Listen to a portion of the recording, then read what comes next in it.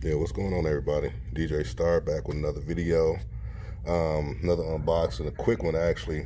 But what I need y'all to do is subscribe to my YouTube channel. It is DJ Star C. That's 2 R's, and come check me out. I'm gonna do this one real quick because I just got some information about this, and I wanted to share with y'all because there's a lot about this I did not know, and it makes it more intriguing. I'm not so much a fan of the shoe. I think it's okay, but just in my size 12, it's just too big. It looks too bulky, I think, on my feet, but I'm not hating. So today we have a Foamposite, and this Foamposite today is the penny Foamposite. I ain't gonna go too much into the box and all that because it looks like a standard Nike box, kind of like the Air Jordan 1 box, just black. But I wanted to get in these right quick. So here they go. Air penny Foamposites real fast, so you know what they look like. These are coming out this weekend too, and I think these are releasing because of the All-Star game or the celebration of the All-Star game. And why I say that, because if you look in the insole, you'll see it says 1996, and that was the jersey color with the stars on it for that year of the All-Star game. And of course, Penny was in them. So it's a Foamposite. Like I said, I'm not too familiar with Foamposite, but I do have some new thoughts on the technology. So if you look, the outsole is all black with royal blue herringbone traction on it.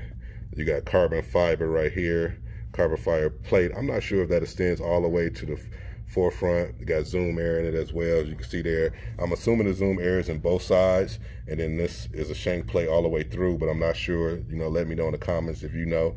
You got the 1 cent logo, which is a dope logo. You go to the side of the shoe, and then you'll see they got that royal blue with like a stripe going all the way to the black with the gradient black. And I think that's really interesting. Here goes some more carbon fiber, and that's real carbon fiber. You can feel it. That's real carbon fiber. Maybe that's why the price tag is $230. I don't know. And then you look at the back, at the heel of the shoe. Then you have his 1 cent logo again. You got pinstripes on the inner booty of the shoe. I guess that's for the Orlando jersey. You got them here. You got a star, and you got the 1 cent logo with a blue stripe going all the way down the side with your royal blue Nike hit right there. And here go the medial side of the shoe. More of the same. Black, gritty, and it's royal blue with the stripe on it. And it's a pretty interesting shoe. The reason I went ahead and do this unboxing, other than to make or give you more content, but also to give you some knowledge about the shoe. So when the shoe dropped, initially when the shoe dropped, they didn't have an idea how to make it, but they wanted to make it a shoe that conforms around your foot, that you would just step in and it would just conform to your foot. So the idea came up to be Foamposite, but then Nike was searching for somebody to do to make the technique or to make the machine to do it, but nobody wanted to do it. So out of nowhere, Daewoo, y'all know Daewoo from the cars and airbags, they made a contraption to make the Foamposite shell, and it cost Nike $750,000. Remember, this is in 1990 something when these came out. So $750,000 to make a machine to make a shoe, to make a mold of a shoe was expensive, and that's why they always been so expensive, and that's why they're so expensive today.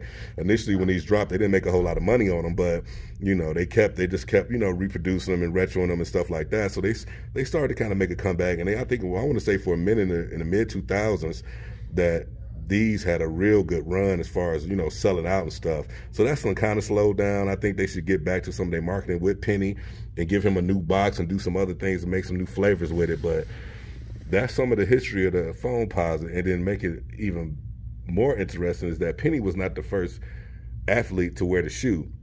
When Penny saw the shoe, first they approached the shoe. They brought the sample to Scottie Pippen. He thought it was ugly. He turned it down. And then when Penny seen it in the sample bag, he said he wanted that to be his next shoe.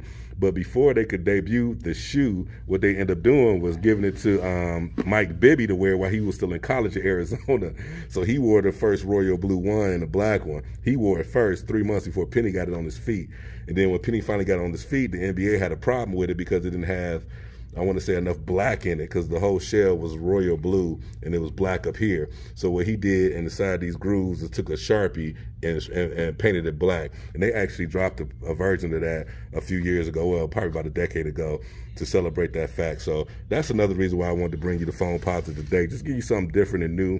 If you got any facts or anything about the Foamposite that I didn't mention or you know about that you think is dope, just leave it in the comments below, man. And, you know, holla at your boy. Other than that, man, I'm going to get up out of here.